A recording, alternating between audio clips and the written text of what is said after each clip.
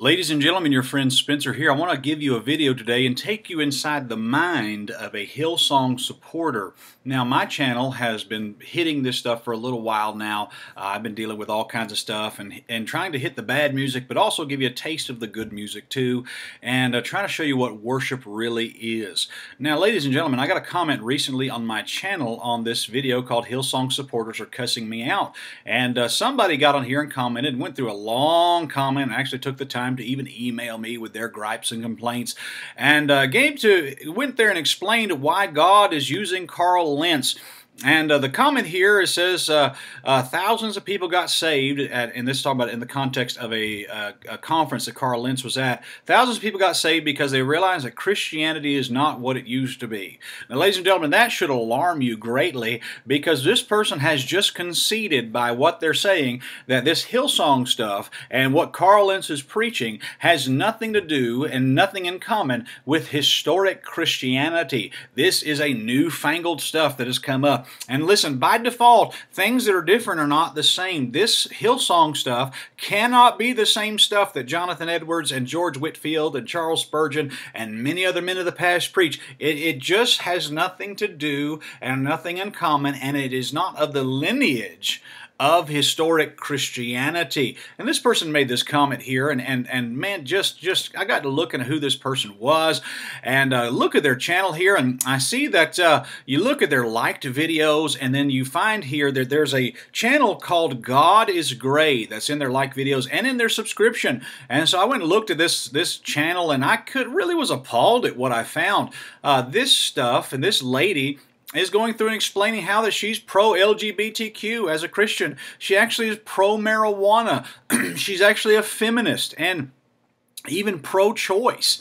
And so, ladies and gentlemen, this woman has more in common with Hillary Clinton than Jesus Christ. And she even goes to explain this in a video. Watch this. From the pulpit, the pastor not only told us to vote against gay marriage, but told us to not vote for Obama. And to be honest, I was like, I'm voting for Obama. But okay, so ladies and gentlemen, here you see here this woman is talking about her leftist views. This woman is a socialist.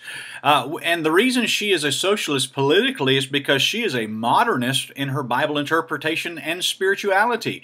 She is a political leftist because she is a spiritual modernist.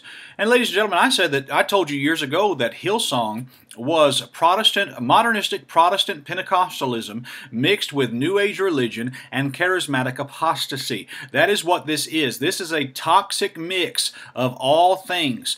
This is not Bible Christianity whatsoever. This is New Age religion that makes you feel good, that is mixed with all the poison of modernism and just terrible stuff. And ladies and gentlemen, you see the fruit of it in these pastors' lives, like Carl Lentz. I mean, what is that, ladies and gentlemen? Look at that junk. That is unbelievable, the things that he is doing with his life and the way that he is living. Okay, now also you see here, this man is basically the figurehead of this movement. Now, when God is working in a person's life, the character of God is shown in the evidence of that person's life. And the God of the Bible is a holy God. And people say that God is love, and God is love, but God's holiness is His chief attribute that transcends all other attributes. If God was love without being holy, then God would just be sensuality. If God was all-knowing without being holy, then God would just be some secular brainiac like a Ted Bundy type, who was a very smart man but was a serial killer.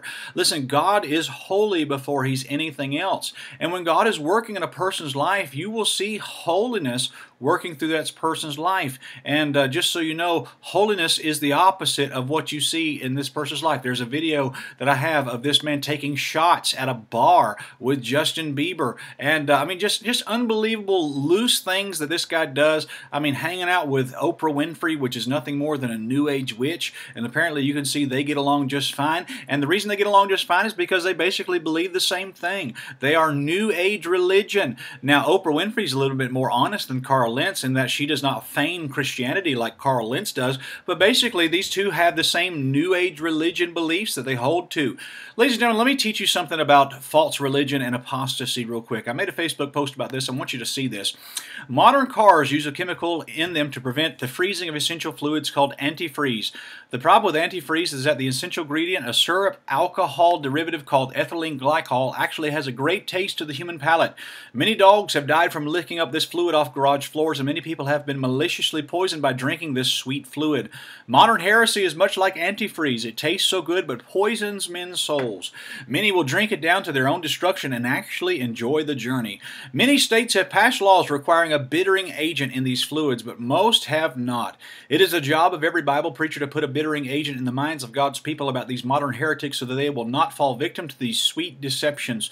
We live in a day where people are ingesting anything theological without reading the labels. Just because it's sweet and makes you feel good doesn't mean it's good for you.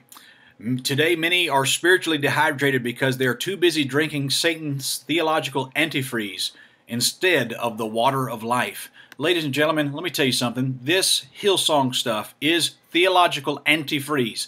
It's sweet, it's kind, but all it's going to do is turn you into an unholy, feminist, pot-smoking, pro-choice, pro-LGBTQ person. And that, ladies and gentlemen, is not Bible Christianity whatsoever. This is modernism feigning Christianity. This has nothing to do with Jesus Christ. And ladies and gentlemen, you need to beware. This stuff will destroy you, even though it does feel good. And so, ladies and gentlemen, I want to take you into the mind of Hillsong again to just show you this stuff is not Bible Christianity whatsoever. It is a New Age religion that is pretending to be Bible Christianity, but they have another Jesus, another Bible, another Holy Spirit, and when they pray to somebody else. It's not God the Father. Ladies and gentlemen, you can be mad all you want to, but I love you enough to tell you the truth. I love you enough to tell you that this stuff is theological poison. It will destroy you. It will warp you, and you need to avoid it at all costs. Ladies and gentlemen, we love you, and we want you to know the truth, and we love you enough to tell you the truth here on this channel.